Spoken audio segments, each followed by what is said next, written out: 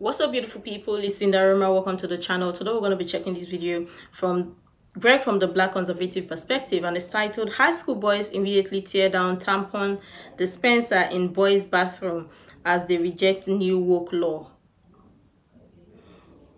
Wow, interesting. High school boys are tired of the nonsense. They are not going to buy into the nonsense or the woke nonsense, and I'm here for it. I'm here to see this. So yeah, let's check it out. Principal here at Brookfield High School says this isn't the first time there's been vandalism in the bathroom. Broken stall doors, soap dispensers, things getting stuffed in the toilets. But it is the most egregious example. Just 20 minutes after this tampon dispenser was installed in the boys' room of Brookfield High School, it was ripped from the wall. They already have like the nurse's bathroom and they have an all-gender one, so I don't really care, but it's just not that big of a deal. Student Alistair Gall tells Fox 61 he thinks there's more important things to talk about than bathroom vandalism. We've been doing that for like the past 3 years. I just feel like it's kind of getting blown out of proportion. Brookfield High Principal Mark Belanda sent this message to students and staff saying he was disheartened, dismayed, and disgusted. But there are others, including state lawmakers, who are just as disgusted the dispensers were put up at all. Rather than debate this policy, I'll just simply say that I don't approve of it. I don't believe that it's good public policy. The constituents in my district have expressed their dismay over it. The installation of tampon dispensers is the result of a new state law pushed through on the final day of a legislative session. The law states boards of education shall provide free menstrual products in women's restrooms, all gender restrooms, and at least one men's restroom. But some on the other side think it's another example of injecting controversial ideology into education. This quickly became a big issue in my district. It was all over social media and people commenting and raising concerns. Brookfield police also showed up at the school today. They say out of concern for student safety, the school will reinstall the tampon dispenser. They believe they know who was responsible. Reporting outside Brookfield High School, Matt Karen, Fox 61, Connecticut's news station.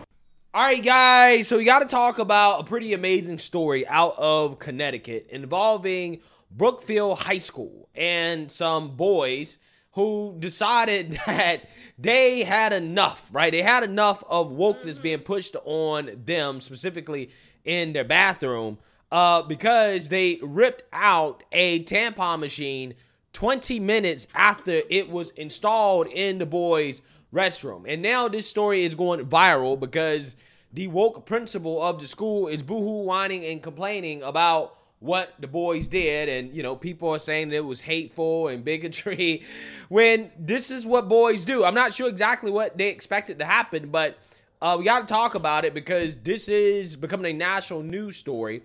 But All gender. You have to be kidding me.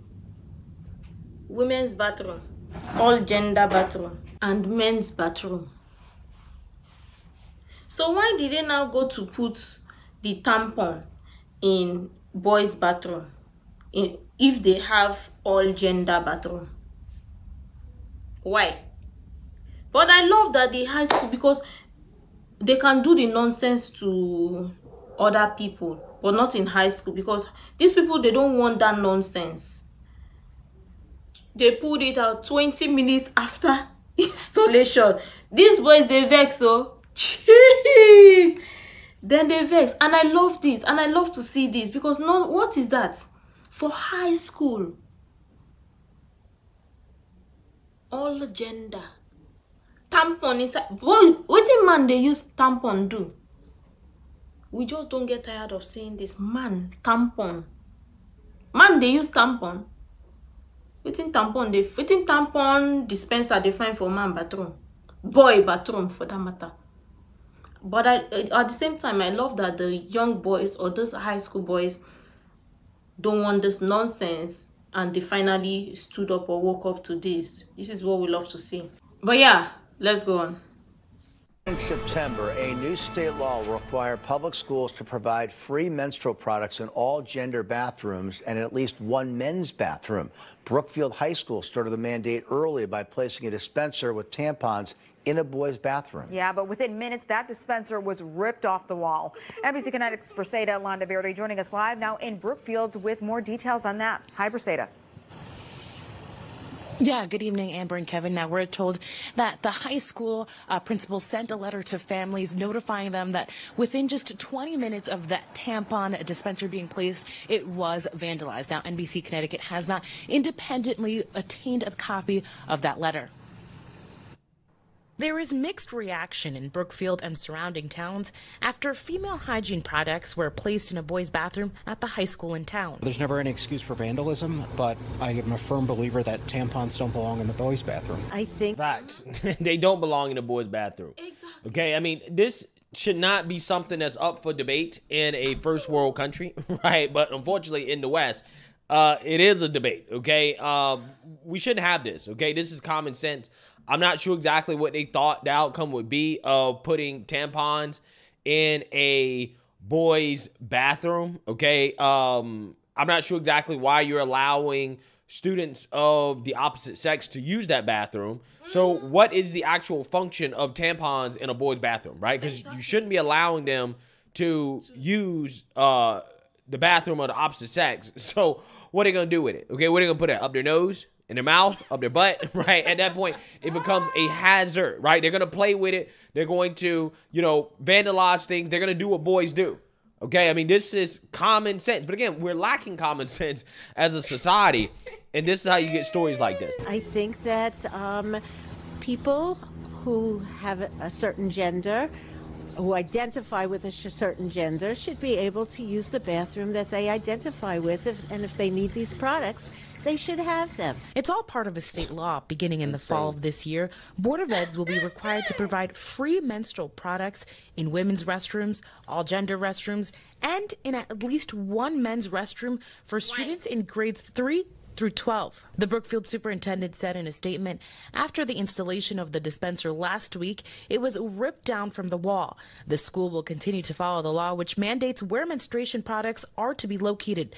The school would not comment further on student discipline. One parent in town, who wishes to stay anonymous, applauds the high school for taking action and hopes more education regarding the topic will be discussed amongst families. I only hold the schools responsible to a point. We're taught what we're taught. And if we're taught hate, it's going to come out in other places. Here we go. Hate and bigotry, right? It's hate and bigotry because a tampon dispenser, which doesn't belong in a boy's bathroom, was torn down, right? That's hate and bigotry. I guess the boys are hateful for doing that. Absolutely amazing stuff. Absolutely amazing stuff. We really are living in Google for Cocoa Puffs world, guys. So I commend the school for getting on top of the issue, for talking to the kids already about the incident and trying to put it in the right light.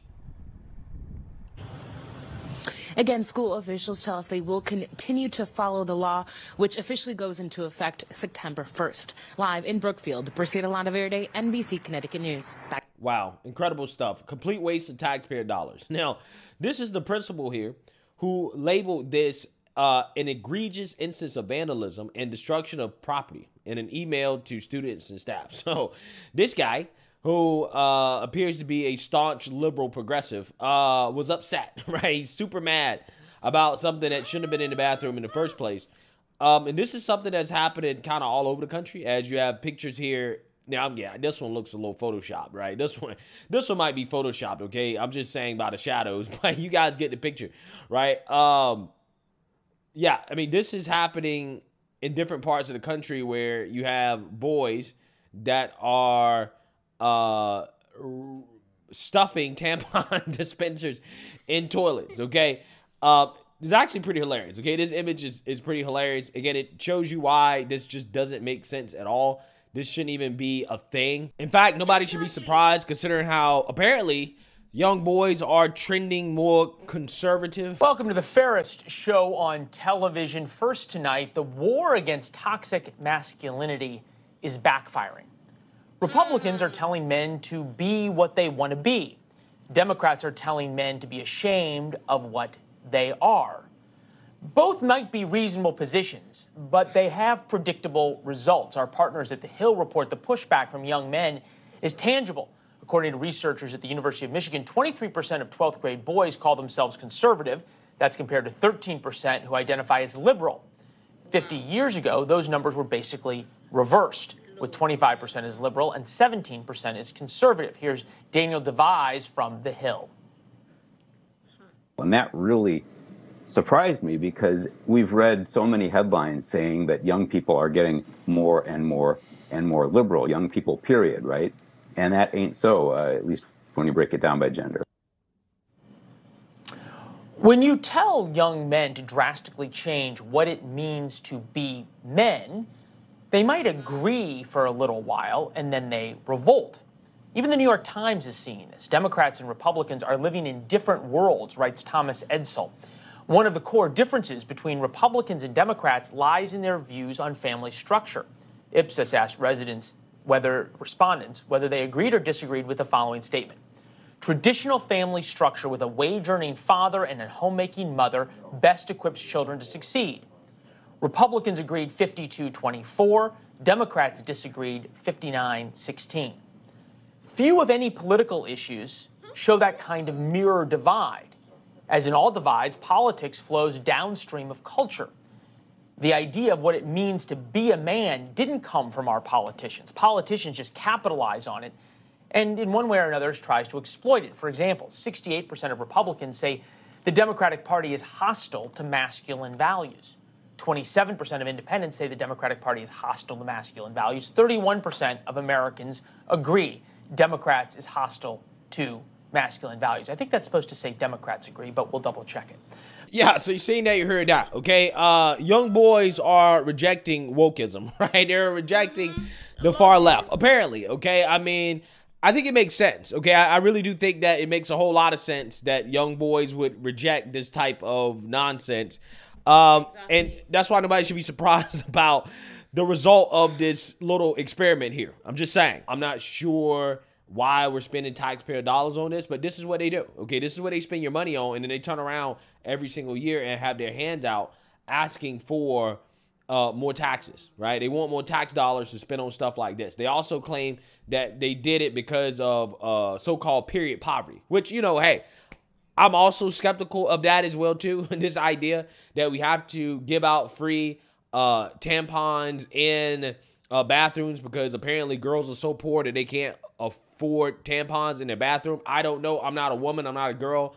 I don't have any, you know, girls or children, anything like that. So it's hard for me to speak on that. I just feel like it's a waste of taxpayer dollars. I think parents should be responsible for providing their kids with hygiene products. I think that schools should provide the basic necessities, right? Toilet paper, soap, okay, paper towels, things like that. But, you know, hey, I'm not necessarily as upset about tampons being where they're supposed to be, even if they're provided for free, okay, on taxpayer dime, as I am about tampons being provided in places where they're not supposed to be on taxpayer dime. And again, I'm not sure exactly what these people expected would happen, right? Did they think that these tampons would actually get used?